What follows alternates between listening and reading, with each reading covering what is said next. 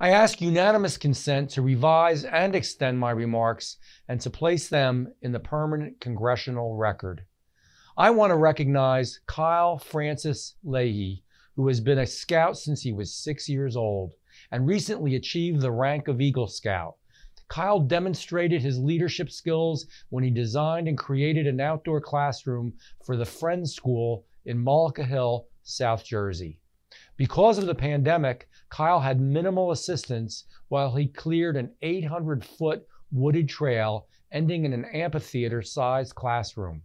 This will allow for future generations of students to learn in a natural, outdoor environment.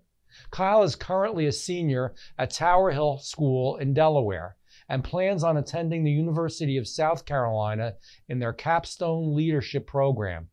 Kyle wants to study economics and political science and has the hope to attend law school once he graduates from college.